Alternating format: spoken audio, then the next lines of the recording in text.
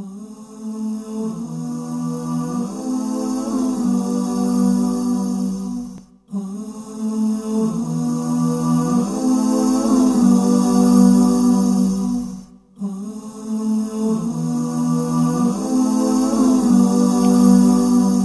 الرحمن الرحيم الحمد لله والصلاة والسلام على رسول الله وعلى آله وصحبه أجمعين. My brothers and sisters in Islam, Assalamu alaikum wa rahmatullahi wa barakatuh. Tonight we continue with the stories of the prophets and we derive the lessons that we can learn from them, as Allah subhanahu wa ta'ala brought them to us in the Quran for a very valuable reason. And if it wasn't that the stories of the prophets were so valuable to us, had many lessons for us, will assist us in knowing how to live our lives as Muslims, if they weren't beneficial for us in this world and the hereafter, Allah would have not spoken about so many prophets and their stories and their people in the Quran. And for anyone who looks into the Quran, you will find that a very large portion of it, almost 70% of the Quran, is attributed to the prophets and the stories of their people. And the lessons are derived from it based on that. And today, inshaAllah, we are going to speak of two prophets who came immediately after one another, after the time of Nuh alayhi salam. And these prophets, they spoke the Arabic language. Their names were Hud and Salih. Hud and Salih. The tribes that they came to, who were also their people, for Hud, their names were Ad, and for Salih, their names were Thamud. They were related. They were related, and they were both Arabic-speaking tribes. They were situated somewhere near the Jordanian area. In fact, Thamud still has till today artifacts that are inside of Jordan, in that region. So we begin with Hud alayhi salam. Hud alayhi salam, Allah subhanahu wa ta'ala mentioned him in various verses in the Quran.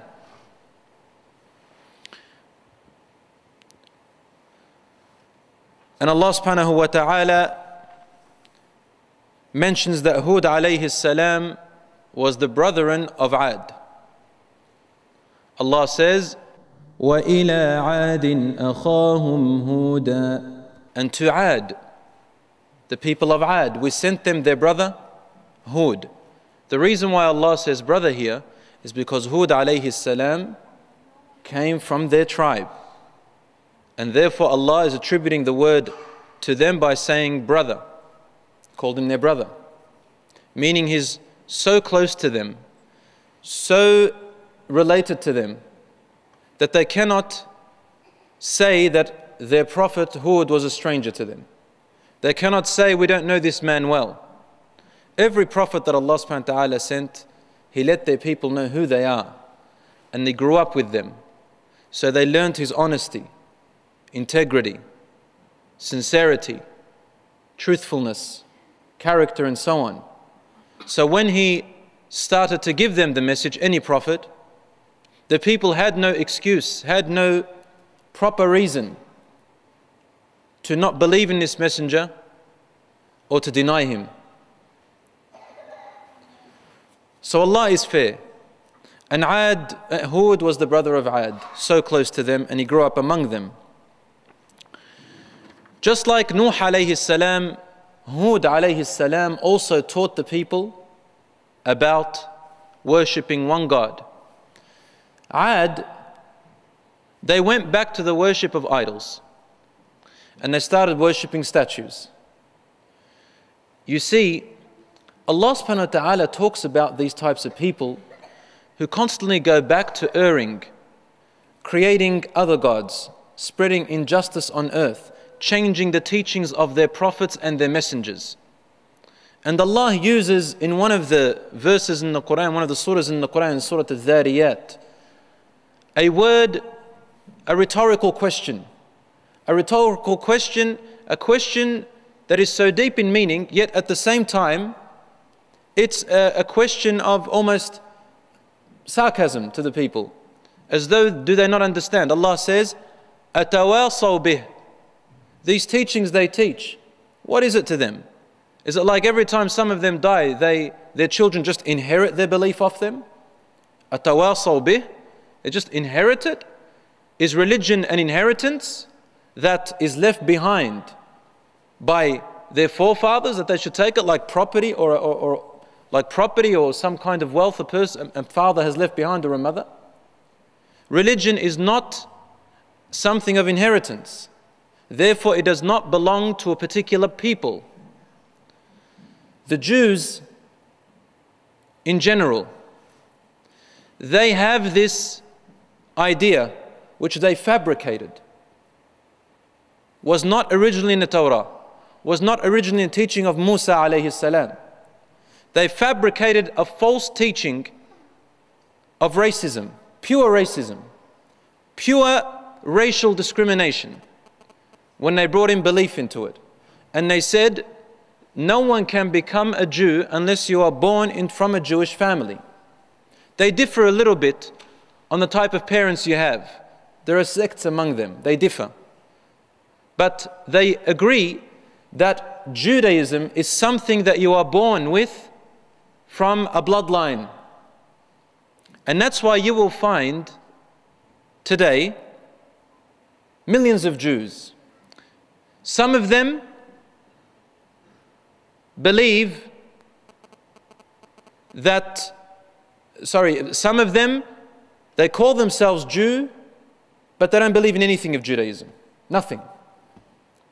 In fact, some of them are atheists. They don't believe in God at all. And don't be surprised if you see in demonstrations in the city, or you hear about them on the news, and among these demonstrations, even against the Israeli government, among them people who say they're Jews. A large number of them, you may find them with people called socialists. They don't believe in God. And they're against the Israeli government, but they will call themselves Jews. Because this idea that you are born from parents of a particular belief makes you of that belief is false. It's untrue. It's unheard of. And the prophets never taught this. The Torah and the Injil and the Quran and the Psalms, the Zabur, all these four revelations never mention that religion is to be inherited. Because they all mention prophets of different races, nationalities, different people. So the Torah does not only mention prophets coming to the children of Israel, it mentions other prophets. And Injil mentions other prophets, and the Quran mentions other prophets. No prophet came to say, you are to follow the exact religion of your forefathers. Allah says in the Quran, when the people of Quraysh used to come to the Prophet ﷺ and say to him, we will not follow what you have. بل نتبع ما وجدنا عليه آباءنا وإنا على آثارهم مقتدون. This is their common motto. We will rather follow what we found our forefathers with. And we insist on following their footsteps, their trails, what they left behind. Allah replies back to them. In other verses, a common reply from Allah is this. أولو كان آباؤهم لا يعقلون شيئا ولا يهتدون. Behold, their forefathers, they understood nothing and they weren't guided. Meaning those who worship idols, Allah is saying they understood nothing of what their prophets taught. They were erred themselves, and now you are erred as well, and your children will be erred as well, and so on. So Islam does not teach this blind following. And there is no such thing It's because you are born from a particular belief, you are of that belief. Religion cannot be forced down someone's throat. And those who say that Islam forces people into Islam, this is what they try to spread about Islam and Muslims. There is no compulsion in religion, brothers and sisters, as Allah says in the Quran. La ikraha fid din. In fact, the word ikrah doesn't just mean no compulsion. It means even deeper than that. No coercion. Like you can't even pressure someone into entering into Islam by words or manipulation or blackmailing. Not just by physical force, but even by blackmailing, manipulating. Islam is clear. Allah says, completing the verse, قَدْ تَبَيَّنَ الرُّشْدُ مِنَ الْغَيِّ. The right from the wrong, the truth from the false is clear. Clear. So the people of Ad, coming back to them now, they followed their forefathers' footsteps. And I'd like to make a very important statement which the scholars agree upon. Brothers and sisters in Islam, it is always easier to unite on falsehood, on fabricated things, than to unite on something which is the truth. Why? Because people have desires. They have racial desires, arrogance, jealousy, selfishness, love of money, love of fame, and so on and so forth. Because of these which Allah is testing us with, it is difficult for people to unite on truth. But this is the test. The people of truth are the winners. The people of falsehood are the losers. Because they are following themselves, their own desires. Therefore, Iblis, when he rejected to bow down to Adam, it was because of this same reason. He will not unite on that truth from God because of his arrogance and proudness. Ad were not only followers of the footsteps of their forefathers, they were also extremely advanced in technology. They were advanced in technology that Allah subhanahu wa ta'ala bears witness in the Quran about how advanced in technology they were. In other words, Allah describes to us that they had power. The type of power they had was a different one to muscles and weapons. It was the power of invention, the power of innovation and creativity in the world, the power of knowledge of how the world works. What they used to do was the following. Allah says in the Quran in Surah Al-Fajr, where Allah subhanahu wa ta'ala says, أَلَمْ تَرَ كَيْفَ فَعَلَ رَبُّكَ بِعَادٍ إِرَمَ ذَاتِ الْعِمَادِ الَّتِي لَمْ يُخْلَقْ مِثْلُهَا فِي الْبِلَادِ. Have you not seen how your Lord dealt with the people of Ad, of the city of Iram? Iram was their city, it's the name of it, with lofty pillars, high towers, the like of which was never created in any land. No one had beaten them to this advanced technology. When you talk about pillars high in the sky, we're talking about them building these pillars in the most awkward situate places, valleys, hills, mountains, rock, solid and smooth, soft and along beach, along water, anywhere. High pillars that carried high towers in the sky. They were the first in this type of engineering. And because of that, why does Allah mention it? Because of that, they had this sense of arrogance that because of this invention that they have in advanced technology, they ruled the world. They thought, this is what they had in there, that they are the rulers, they are superior to everyone else. In today's world, we have a similar system of ideologies that they try to manipulate our minds and our children's minds on television. That the superpowers of the world, the countries of superpower, why are they superpowers? What makes them a superpower? When you look deeply into it, what is it? It's money and weaponry and technology. Money, weaponry, and technology makes you a superpower. To me, this makes you, what I understand this to be, it has nothing to do with morality. It has nothing to do with intelligence, really. It has nothing to do with knowing your purpose in life. All we have seen from this is atrocities, terror, killing, bombing, manipulating, splitting people into two classes, the upper and the lower. And it is a support of what we call today capitalism. Capitalism. The strong consumes the weak. The weak has no options in this world, has no opportunity. Now, I'm not talking about our state in Australia. You won't understand it here. We're talking about the majority of the poor countries in the world that are consumed by these so-called superpowers. I'm not going to go into the atrocities of those so-called superpowers, of what they have done over the hundreds of years, and especially since World War I till today. Brothers and sisters, Ad was like that. And because of this feeling of superiority, because they built high lofty pillars, these people had no intelligence. They had no moral well-being. Compare that to the prophets and the messengers of Allah. Muhammad sallallahu alayhi wasallam, he was offered everything. The Meccan leaders came to Prophet sallallahu alayhi wa sallam and offered him everything.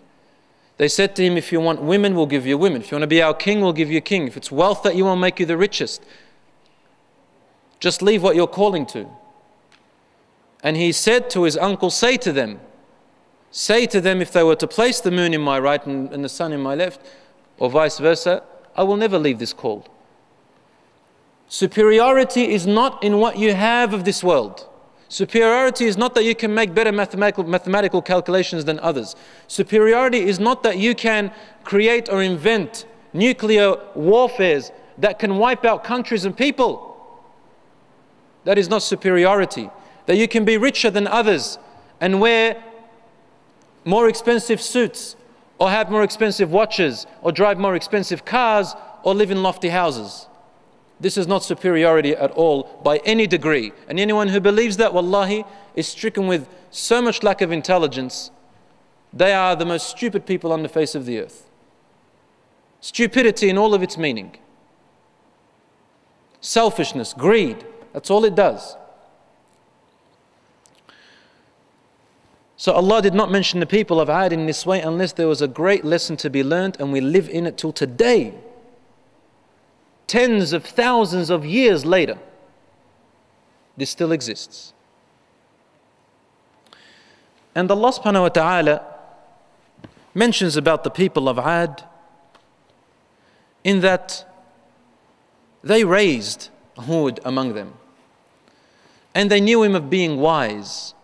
When he came to them with the prophethood later on in his years, the first thing they did was they rejected him and they rejected his warnings.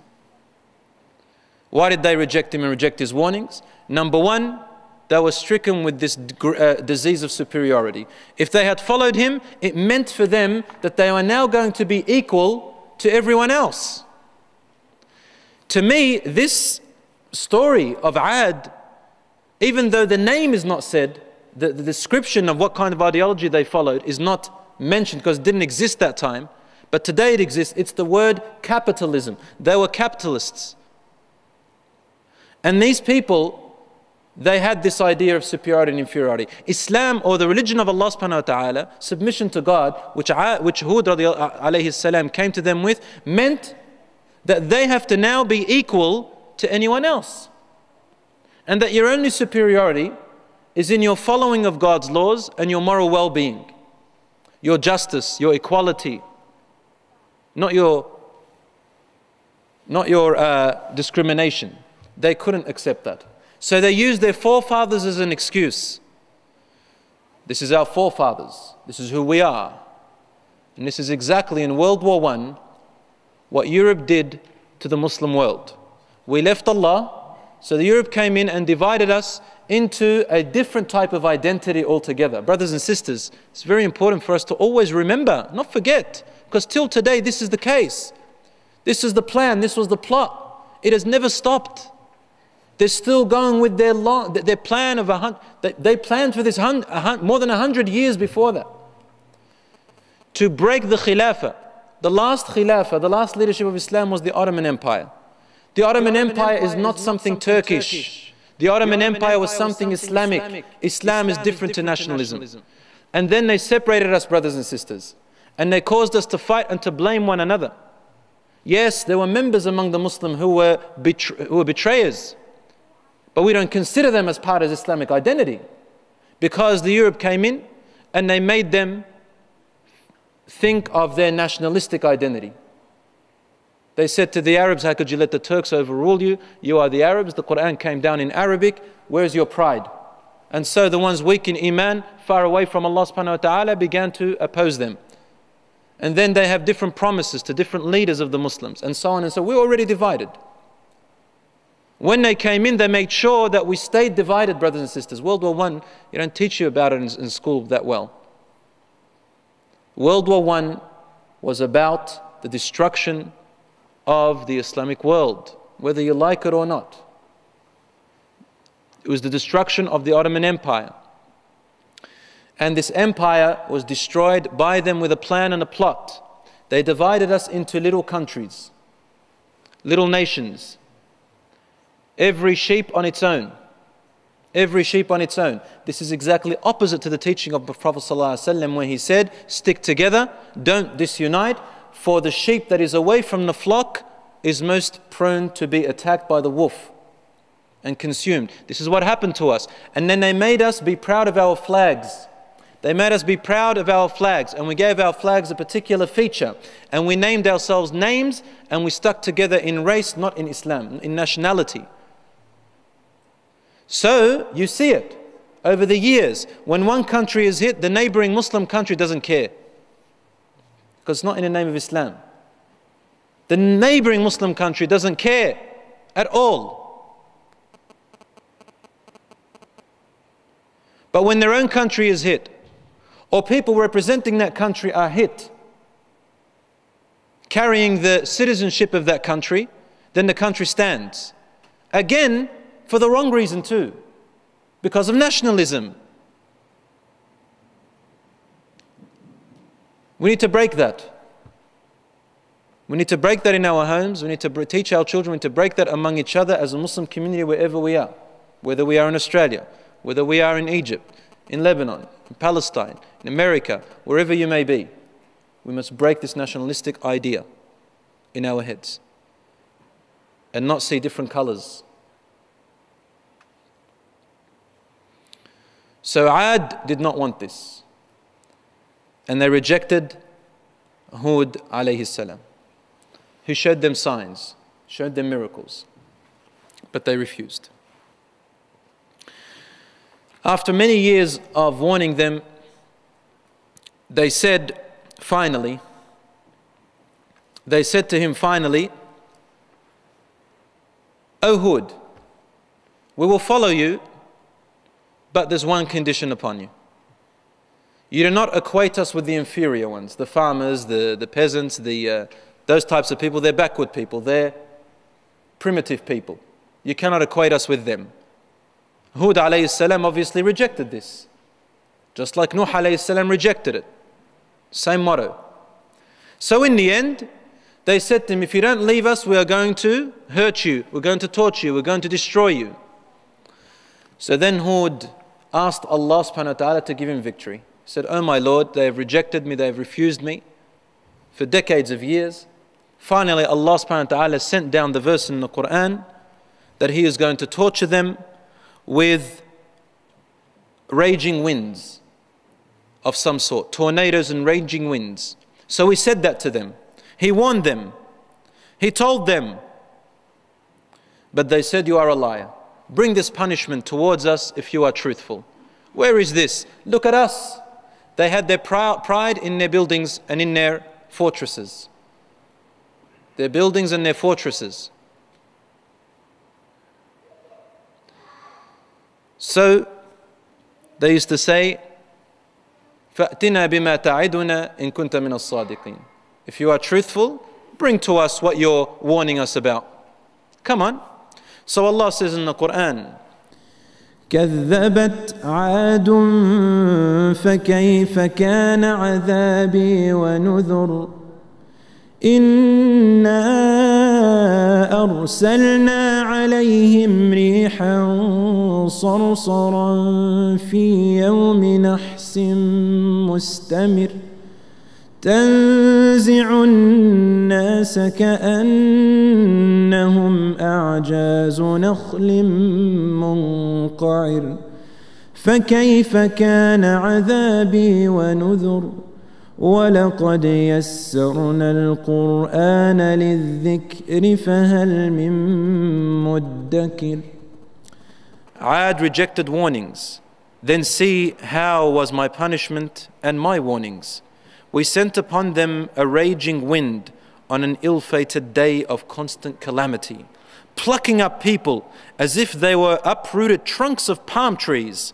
See how was my punishment and how true my warnings were.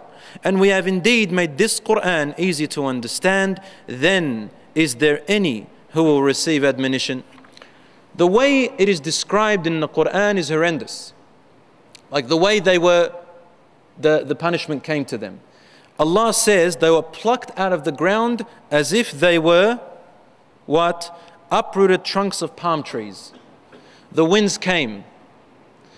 And another ayah in the Quran, the people of Ad looked above them one day. And Hud alayhi salam had left. He had left with the command of Allah subhanahu wa ta'ala because Allah had told him, I am now going to punish these people, leave you and your family and those who have believed with you. So they left and they deserted the land. Then Allah subhanahu wa ta'ala sent to them clouds. What happened to Ad was they were in need of water. They needed water and they saw clouds coming to them. And they said, oh look, here come the clouds, a blessing. We are going to receive water now. And then they're going to pass away. But Allah subhanahu wa ta'ala said, no, no, no. This was a punishment. These were clouds carrying punishment who were coming to punish you with. And so the winds began, brothers and sisters. The tornadoes. Allahu Akbar. Nothing can prevent that. Even today, of all the weapons of the world, nothing can prevent a 1.5 minute tornado which will wipe out cities in an instant. Like that. Allah says the winds actually lifted the people off the ground. It made them fly in the air. So it sucked the people off the ground, from within their homes, from the grounds, from wherever they were hiding. Like a vacuum. Allah is able to do that. Climate can do all of this. Suck the people off the ground. It can suck oceans, brothers and sisters. It can cause tsunamis. Suck the people out, as Allah says, as if they were uprooted the palm trees to the ground, lifted them up in the air, tossed them around, and they fell on their faces. So they were crushed, lifted up and crushed. Like falling off a 20-story building. All of the city of Ad was destroyed. Its people and its towns and cities. You actually cannot find any more pillars of the people of Ad left. And some research says, of some of the scholars of today and even non-Muslim scholars, they say that this land became no more. Like you can't even find an existence of it. People don't know where the Ad people exactly were. There's no ruins left, no buildings of them left at all. Just sand and desert. Sand dunes and desert. So Allah subhanahu wa ta'ala says, can you find any more remnants of them? In another verse, you cannot find any more remnants of them at all. Completely wiped out. Because of their arrogance, their rejection, their injustice and their oppression.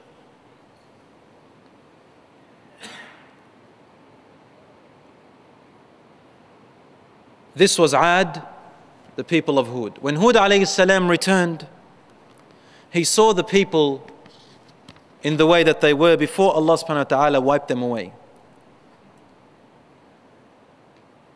Allah says, and when our command came, we rescued Hud and those who believed with him through our mercy and saved them from a severe chastisement.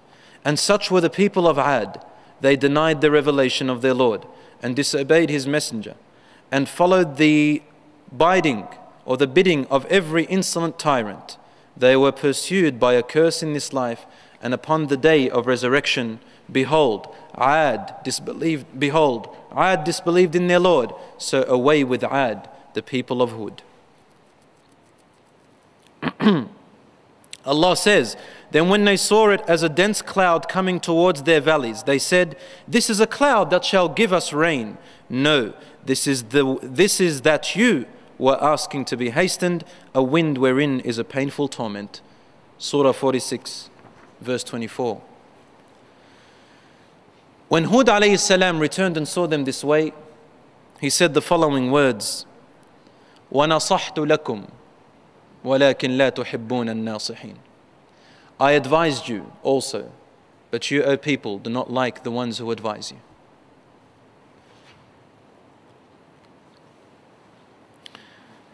Rasul Muhammad sallallahu alayhi wasallam used to be afraid whenever wind blew.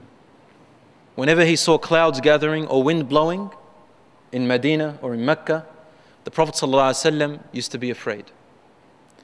Until it rained, then he would calm down.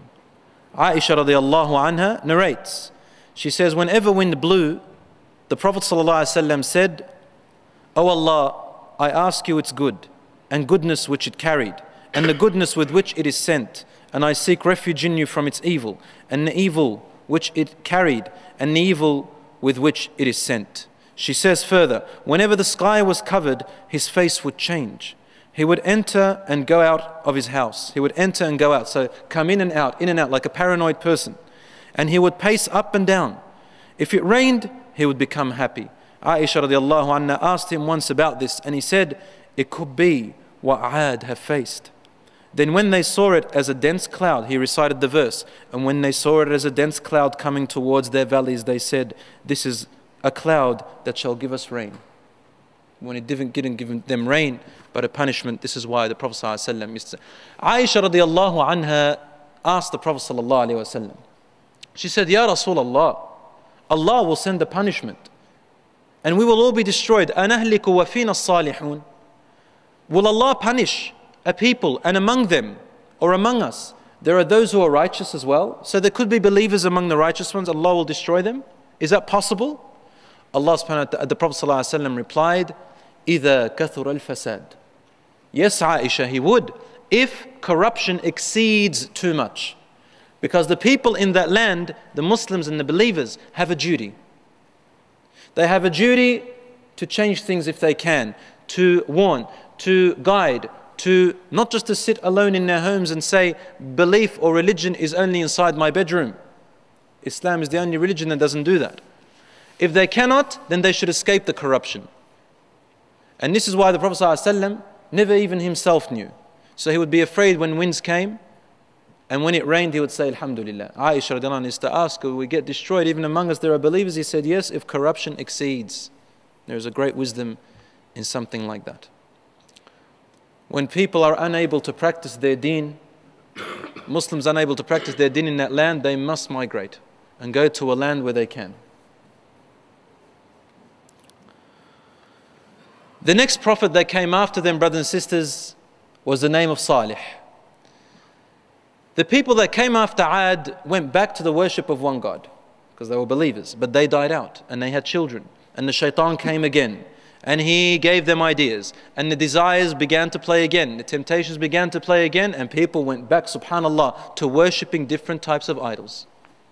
But this time, the type of idol that the people of Thamud were following weren't only statues. They did follow statues, subhanallah, but they had an associate idol, and that was themselves.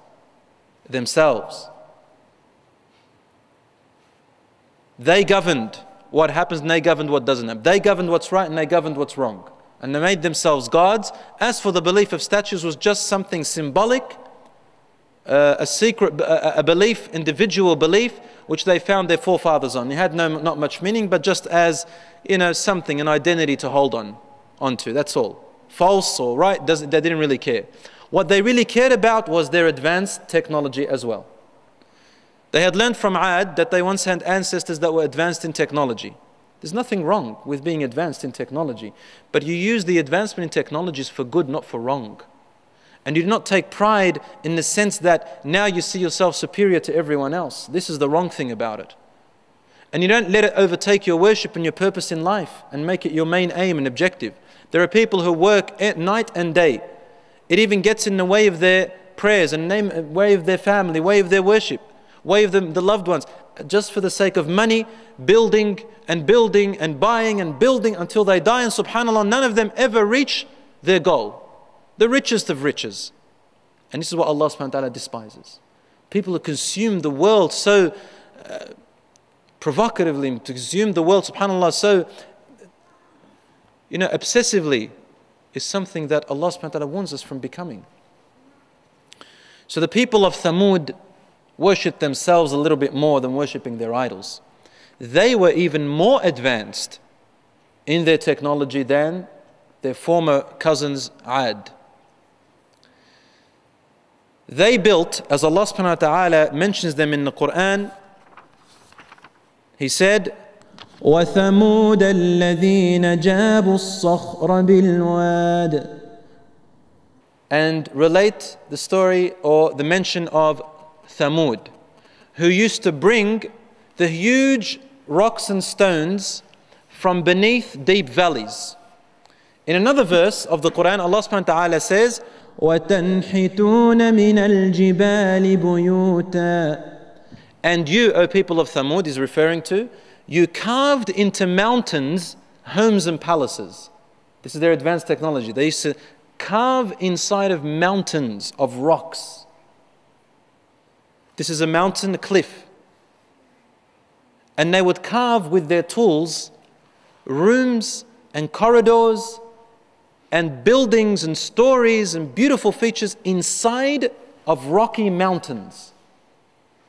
And they allowed air and light to come in spontaneously and also in an orderly fashion. How did they do that? How did they bring huge stones, the size of hills, the size of this mosque, from beneath valleys, depth of valleys? And how did they actually carve into mountains, palaces that they lived in, allowing light to penetrate and air to penetrate everything? This was their advanced technology. Till today, it is a wonder of the world. Till today. With our advanced technology today, we find it difficult to do something like that. Imagine in their primitive time. And again, this got to their heads. Brothers and sisters, you can actually, Allah has left for us their artifacts, their buildings today. You can see them. They are in Jordan. And you can look them up on the internet and you will find them. You can still see their carved out palaces and castles and homes inside of cliffs and mountains. They are there. And people see them all the time. It's a tourist attraction. And Allah this time left them as a sign of their existence and what Allah had done to them, mentioned in the Quran. When Salih came to them, Salih alayhi salam also was raised among them. Allah mentions him in the Quran saying, وَإِلَى ثَمُودَ أَخَاهُمْ صَالِحًا قال يا قوم اعبدوا الله ما لكم من إله غيره قد جاءتكم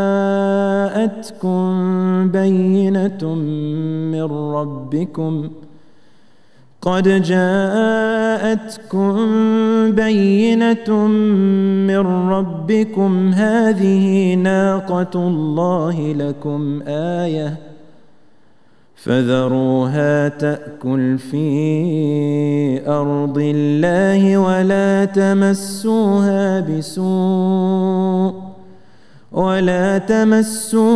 بسوء فيأخذكم عذاب أليم.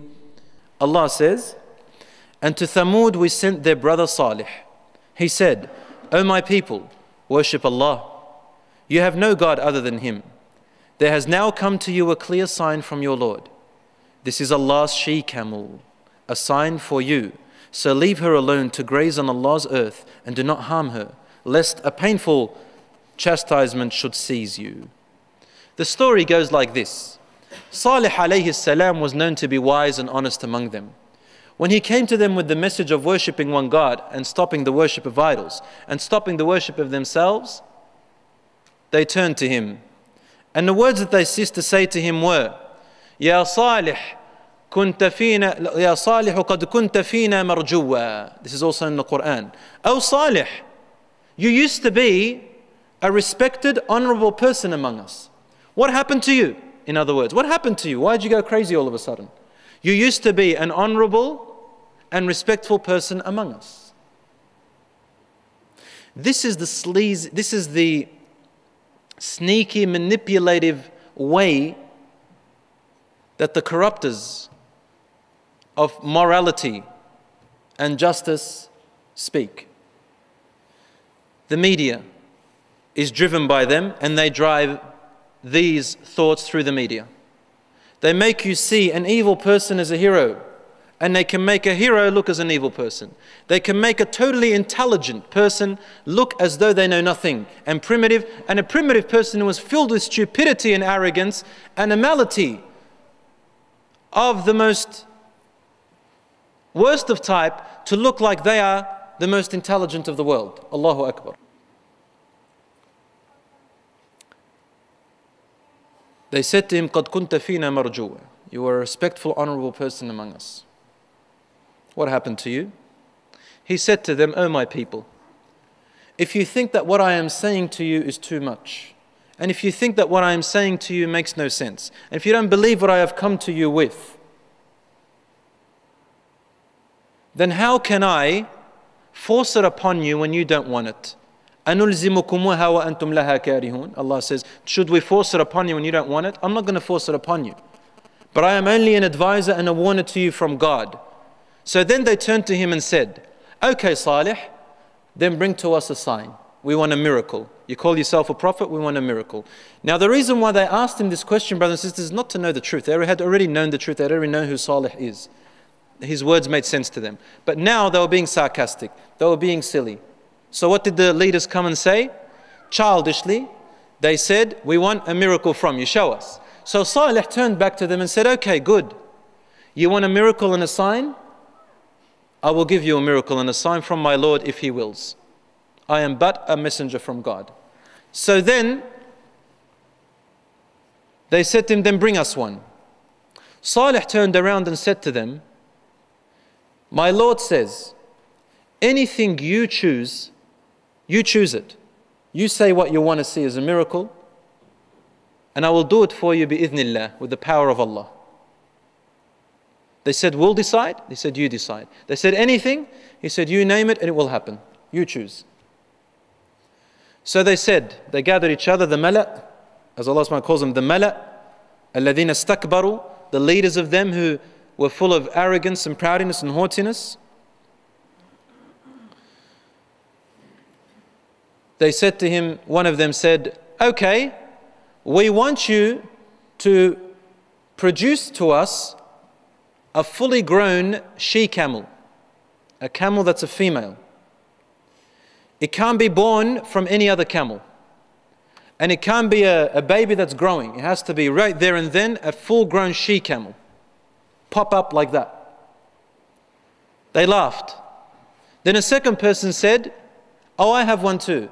This same she-camel that has to pop up from nowhere has to be the hugest she-camel we have ever laid eyes on in our life.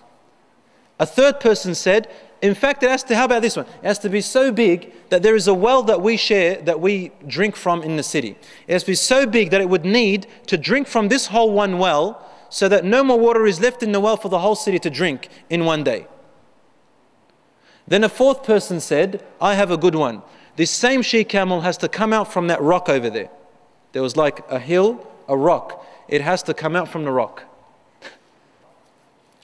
Then a sixth person said, the she-camel also has to come out pregnant with another camel, and it has to be a male just about to be given birth to. They all laughed and they started to talk among each other. The media went out. Then Salih came back to them and said, "In fa'altu atu'minun." If I did this, will you then believe? They looked at each other and said, "Of course we will," sarcastically. They went back home calling him a crazy man, a lunatic, a silly man. A few weeks, months went by. And this is the way Allah subhanahu wa ta'ala works with the people who go against Him. He lets them for a little while until they all talk among each other and they say the words that they will regret later on. So He let them go for a little while. Nothing happened. Then the day came, my dear brothers and sisters, as the Prophet ﷺ describes it to us. And one day Salih had made an appointment for them and said to them, "Come and meet me near the rock that you chose, the big stone or the big cliff." They met him there, and bi'idhnillah, with the power of Allah subhanahu wa ta'ala, before their eyes, the earth rumbled and the big stone or the big hill cracked open, and out of it walked the largest she-camel they have ever seen, and was pregnant with another camel which was almost about to give birth before their eyes. Obviously not the whole town was there. There were the leaders and the main people. When they saw this before their eyes, the Messenger alayhi salam, Salih, said to them, هذه ناقة الله لكم آية. This is the she-camel of Allah. It doesn't belong to anyone. It's not born from any other camel. It's Allah's camel. This is the she-camel of Allah for you as an ayah, as a miracle, as a sign, as you have asked. فَذَرُوهَا. You have to now leave it. God has made a condition. You're not allowed to harm it, you're not allowed to touch it, and you have to leave it to graze wherever it wants. Also, since you asked for it to drink from your well, as you requested, you have to leave the well for one whole day. No one's allowed to touch the well. The she-camel has to drink. And so the she-camel drank for one whole day and it finished all the water. The next day, as the fountain or as the water built up, it said, and the next day the village gets to drink. So one day she-camel, one day the rest of the city. It gave birth to its new camel. And now the baby camel also needed to drink with it. So they would finish the whole well, and the next day the whole city would have to come and drink from the well. Only a small amount of people believed. And the amount of people that believed were the ones considered inferior. Allah says in the Quran, قال الملأ الذين استكبروا من قومه للذين استضعفوا لمن آمن منهم أتعلمون أن صالحا مرسل من ربه قالوا إنا بما أرسل به مؤمنون قال الذين استكبروا إنا بالذي آمنتم به كافرون فعقروا الناقة وعتوا عن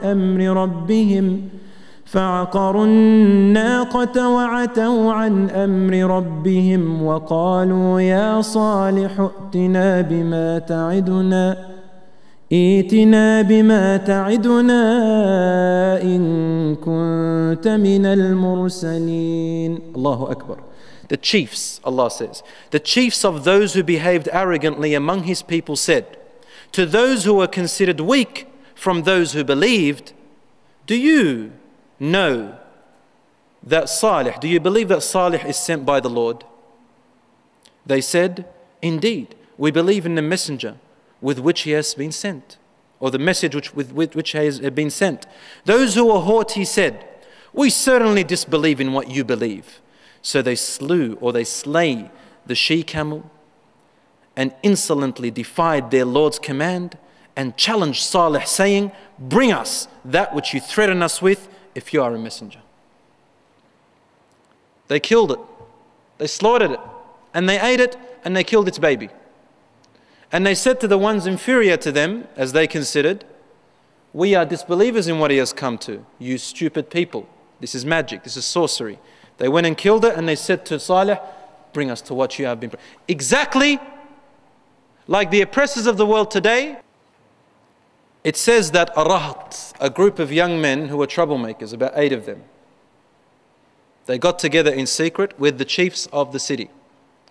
And they said in secret when Salih was away, they said, we're going to go in the night and we will kill the she-camel, because this she-camel has caused us problems. What is this? Everyone's now believing in what Salih has come with. Kill it, get rid of it. We can't lose what we have of pride and power. Secondly, what's this? It drinks from the whole well. We have to wait till the next day. Kill it. And thirdly, this is a lot of meat. It can serve the whole city. So they went in the dark, and these 8 people, they killed the she-camel. They said they could hear its sound from the hills to the city. And then its baby began to cry, and they also came to it and killed it. They cut it up and they ate it, and Salih alayhi salam found out later on. And he said, you have killed the she-camel of Allah, which was entrusted to you. It is sanctioned by Allah, and you killed it. Now await the punishment of your Lord. Allah says, the punishment surely came to them. Allah says, وَلَقَدْ كَذَّبَ أَصْحَابُ الْحِجْرِ الْمُرْسَلِينَ وَآتَيْنَاهُمْ آيَاتِنَا فَكَانُوا عَنْهَا مُعْرِضِينَ وَكَانُوا يَنْحِتُونَ مِنَ الْجِبَالِ بُيُوتًا آمِنِينَ فأخذتهم الصيحة مصبحين فما أغنى عنهم ما كانوا يكسبون. And the people of Al-Hijr, this was their place, it was called Al-Hijr, disbelieved the messengers, and we gave them our signs, but they turned away from them. They were hewing houses, meaning they were building lofty houses from the mountains, dwelling therein deemed security, meaning they thought that if they go into their mountains, they're secured behind fortresses. So the thunderous cry seized them in the morning, and what they achieved proved no avail for them. As-sayha, Allah had sent Jibreel alayhi salam, and he screamed, As-sayha, and they all died from it. Their brains busted, their ears exploded, and they died. And the first that died were the 8 who killed the she-camel. Salih said again to them, you do not heed the warners.